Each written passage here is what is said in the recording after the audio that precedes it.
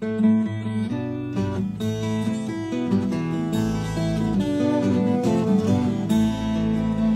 a little general hospital in a little factory town. The board put me in charge for mainly keeping prices down. I hadn't touched a patient since 1982, but the day of the explosion I remembered what to do. At 11 in the morning we all heard the factory blow. The blast took out the windows and the shrapnel fell like snow. We could get no help from out of town for half a day or more. We had near 1,000 casualties and beds for 94. And can you keep your head, your backbone or your heart? We all found out the answer on the day it fell apart. It was worse than combat medicine, supplies were draining fast. Bandages ran out and antiseptics wouldn't last. I took all the able-bodied I could catch inside the door and made them help the doctors or go scrounge supplies and more. I invented laws to tell them, saying in such emergency, forget your usual job and boss, your orders come from me. I sent the cops to commandeer anything in reach, food or disinfectant, cloth or alcohol or bleach. And can you keep your head, your backbone or your heart? We all found out the answer on the day it fell apart. The janitor ran cleanup squad, the cook maintained supplies. The garbage man removed the ones who died before our eyes. The clerks burned all our papers to boil water on the fire for sterilizing instruments as the body count went higher. A local health food herbalist brought everything he had. The painkillers were useful and the poultices weren't bad. A smacking cocaine pusher handed us his whole supply. The quality was lousy, but a few more didn't die. And can you keep your head, your backbone or your heart?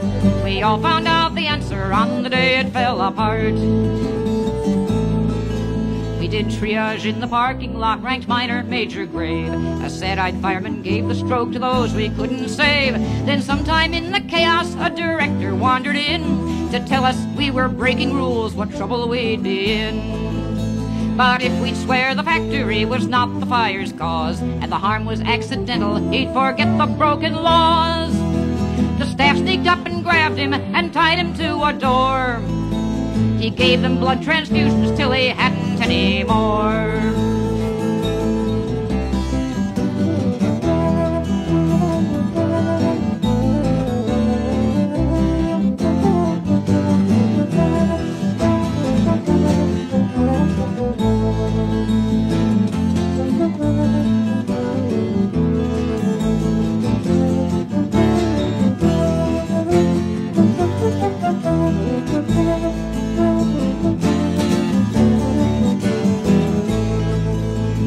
Can you keep your head, your backbone or your heart?